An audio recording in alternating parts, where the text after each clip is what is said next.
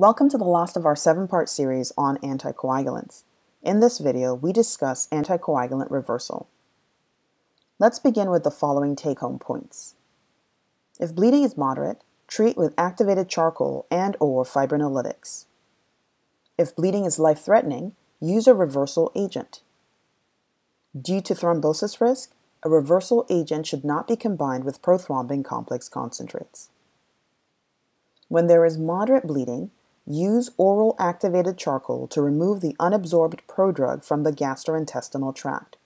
This should be attempted if the ingestion was within 8 hours of rivaroxaban, 6 hours of apixaban, and 2 hours of edoxaban or dabigatran. Also, treat the bleeding patient with antifibrinolytics. Antifibrinolytics include aminocaproic acid and tranexamic acid. Additional measures are required for anticoagulated patients presenting with life-threatening bleeding or needing emergency surgery.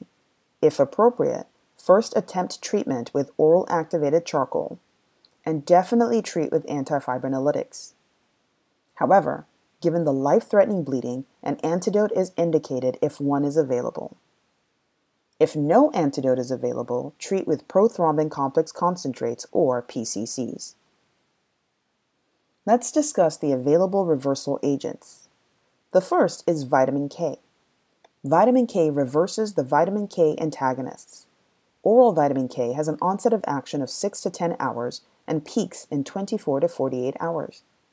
The intravenous route has an onset of 1 to 2 hours and peaks in 12 to 14 hours.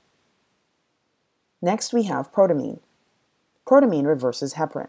It is most used to reverse high-dose heparin after cardiopulmonary bypass, but it can be used to reverse heparin in any setting. Low molecular weight heparins, however, are only partially reversed. Next are the coagulation factors. These are most commonly given as fresh frozen plasma, which provides factors 2, 5, 8, 9, 10, 11, and antithrombin. Coagulation factors are also available as prothrombin complex concentrates. The 3-factor concentrates have factors 2, 9, and 10, while the 4-factor concentrates include factor 7. Prothrombin complex concentrates can be activated or unactivated. Finally, you can give a specific antidote.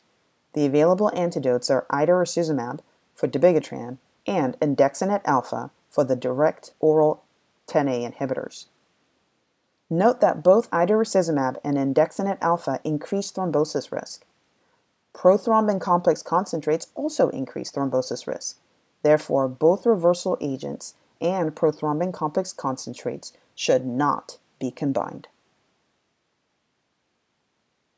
Let's look at each anticoagulant and discuss its reversal agent. Unfractionated heparin is reversed by protamine. Low molecular weight heparins are partially reversed by protamine. Fondaparinux has no reversal agent. Vitamin K antagonists are reversed with vitamin K and 4-factor prothrombin complex concentrates. Dabigatran can be reversed with idarucizumab. The oral direct 10A inhibitors apixaban, edoxaban, and rivaroxaban can be reversed with andexanet alfa.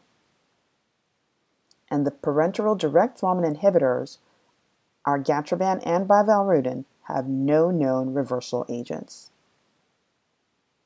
In summary, in an anticoagulated patient with moderate bleeding, treat with activated charcoal and/or fibrinolytics. Where bleeding is life-threatening, use a reversal agent. Due to thrombosis risk, a reversal agent should not be combined with prothrombin complex concentrates. This concludes our video on anticoagulants with a focus on anticoagulant reversal.